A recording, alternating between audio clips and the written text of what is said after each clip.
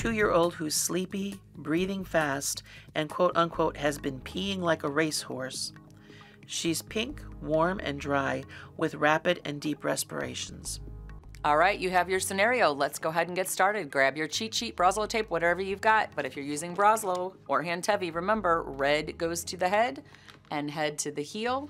You can see that she falls into the zone. And now to Scott for your quick tip. So DKA, otherwise known as diabetic ketoacidosis, otherwise known as a little kid whose sugar is like a zillion. And if you're going to send a kid up to the pediatric ICU, the only thing that the pediatric ICU fellows want you to remember regarding kids in DKA is simply the child did not go into DKA in 2 hours.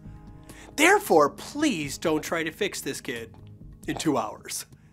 Because on transport, we see regrettably well-meaning places that say, you know what, I'm gonna fix that sugar. And I'm gonna drop that sugar from 880 down to 80. And if they give boluses of insulin and gallons of saline, you indeed can drop that sugar from 880 to 80. But if you drop the sugar from 880 to 80 very rapidly, how does the kid look? It's called dead. Because their brain swells, then they seize, then they die.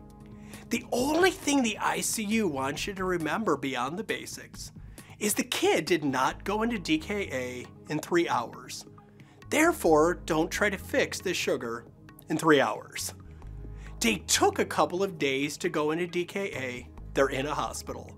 You can take your time and slowly and safely bring them out of DKA as well.